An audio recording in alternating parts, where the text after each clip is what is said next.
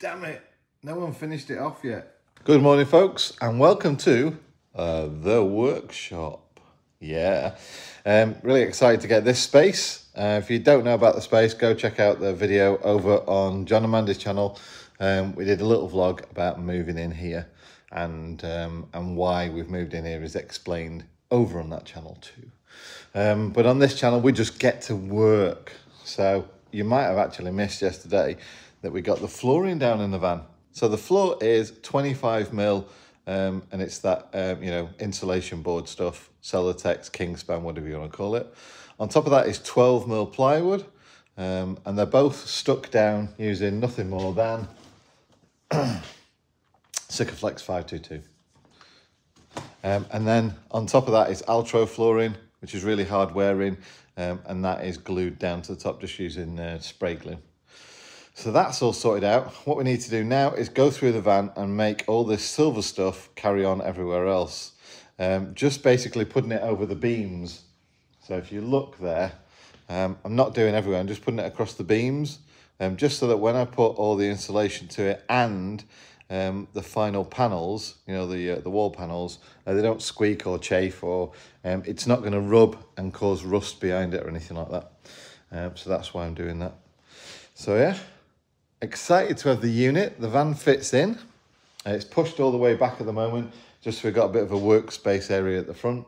But obviously there's enough room to get everything sorted out. I'm pretty much done on the roof anyway, so I don't need that much space on there. I've got to fit some light and CCTV cameras, but obviously that can wait. For now, I am more interested in getting the interior done, so the panels are done and the insulation, the roof's done, so I can start building the interior. More importantly, I can put a bed in it so I can sleep in it, because yeah, we can stay in the unit as well. It's got water, got a little kitchen area and a toilet and stuff like that. So, right, less chatty, more doughy. One thing that is really funny right now is trying to get in and out of the van. Let me just show you how big it is right now. Bear in mind, there's no sort of spring kit, lift kit or anything like that, but the floor is level with my knee, so I've lost the whole bottom leg. So getting in and out is a little bit tricky, more so for Mandy. So one of the first deliveries to the new workshop is going to be a little step to get in and out. So I'm just removing the window blinds from the actual windows, because the window blinds sit on the internal side of the internal panels. So when you fit the panel, there's more cutting out. When you fit the panel, I'm going to have to go open the window, go on the other side of the window, mark around, like roughly on the inside of the internal panel where the window is, and then cut that out from the panel. And then you screw the actual blinds to the panel that's actually, the Solway internal panel. So it all finishes it off nicely. Right, just a reminder, because last time I think I confused people. This stuff, the silver stuff, is just the bubble wrap silver on a foil on a roll sort of thing. And most of you call that a vapor barrier, so I may have called it a vapor barrier stuff, but I'm not using a vapor barrier. I'm using this across all the beams and the joints and everywhere where my ceiling panels or the wall panels are going to butt up to, because that way apparently you don't get any chafing or any squeaking, things fit better. So I'm going to take the advice of why people do it that way, and because I don't like squeaks and rattles and that, I figured, well, that's a pretty good idea. So yeah, I'm going to just basically go around, put the silver foil, bubble wrap stuff over all the places where I need to fill in, essentially. So like I need to put the insulation board on the roof still. I've got lights, obviously, roof vents, like the max fans with lights that are going to come on them. So there's certain bits of wiring I'm trying to feed in as I do it, as well as going down the sides. And as well as going across to the other side of the van. So as I go now, if it's easier to put cabling in, I'm going to put cabling in. Bear in mind, all the panels that are going to be fitted are going to be removable. So it's not like tongue and groove where you've got, like 4 meter lengths with 38 million screws and they're all interconnected. If I need to get behind a panel, I can just unscrew the panel, take it off, get behind it, fix it, upgrade it, add new cables, whatever, put it back in, job's done. So that's the beauty of the panels for me, is that the upgrade possibility to add more cabling when I need to or whatever is pretty cool. So yeah, I'm going to carry on. I've got one tin of glue left because we used a lot of glue yesterday to stick the top layer of the flooring down, the Altro flooring. So I've got one tin left. My Amazon order is in, and Amazon should be arriving within the next 3 hours. And then until then, I'll just have to take up other jobs and stuff because I really want to try and get the majority of this done.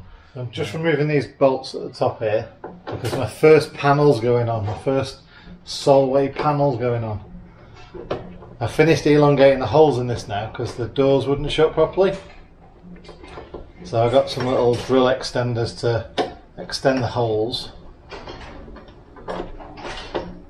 which means my back door shut properly, which is always a good thing. So let's get the panel, see if it fits.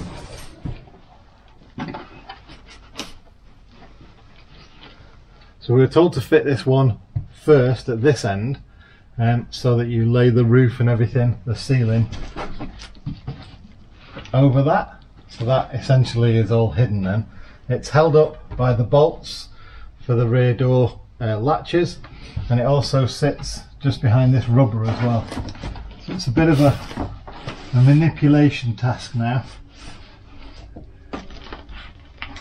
to make sure the holes line up, get the holes lined up and then bolted in. So there we go, Solway panel in, the first one. And obviously everything from this point on goes backwards that way. That's gone in first, so the ceiling sits against it, as in you push the ceiling up so it's kind of lost behind there, and then you go that way. And strangely enough, at the front you come that way, so somewhere in the middle is where we have to do the specialised jointing. But this one to adjust and elongate the holes, so the bracket sits further inside the van, so the door closes and then the other door closes tight enough that the seal comes together.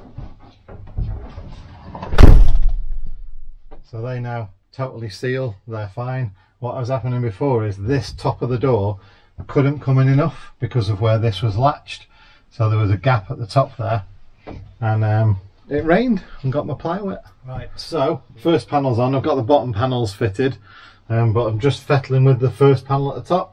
I've not fitted any of the stuff yet, I just wanted to see what it sounded like. So I've not fastened it in other than at the bottom. So if that's fastened there, you would then have screws at the top and bottom, but still, unless you put screws everywhere, you're going to get that rattling. So I guess now that's why they said to put this on everywhere.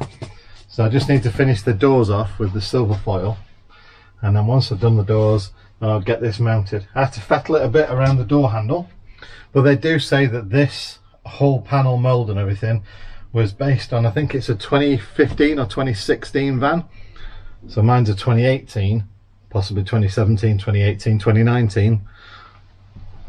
They may well have changed a few tiny things, so some fettling is expected, they say. So I was warned of this. Each panel is going to roughly fit, and you'll just need to fettle it around the edges or whatever, so I'm fine with that. Obviously that's the look I'm after when it's all finished and nice and neat. When I do that side, obviously I'm going to have to cut out for my door, but yeah, let's just step back a few steps and get these doors covered with the bubble wrap and a bit more insulation around if I can as well, so that when that dish closes against it, it's all right. Quite impressed with them though. The all gonna look all right. So I won't show you every door or every panel, but roughly, obviously that's what I'm doing. So I am basically filling in all the gaps of metal, and everywhere that that panel could touch against metal, like the metal frame, I've covered in the bubble wrap stuff as well. So as much as this is a nasty way to end the video, this is the end of this video. I will come back obviously and show you all the others done, which will probably be the next video. I'll do all the panels in the next video. But yeah, I am just knackered now. Like I say, it's really late. So I'm probably doing about 14 hours today. So yeah, need a bit of kip. There's a storm raging outside as well, which in here makes no difference. But out there, which is where Bumble is, and the bedroom, with Mandy sitting in there all toasty with the heater on, we're going to have to put up with a storm tonight. So hopefully I'll get a good night's kip anyway. But yeah, I'm hoping that you're loving these panels and everything just as much as me, and can see why it was well worth the money. And certainly well worth the effort just to fettle in like the handle and stuff like that, just to get it finished off, and it looks like that. All right, I'll see you next time. Bye. So there we go, folks. Back doors, smashed it.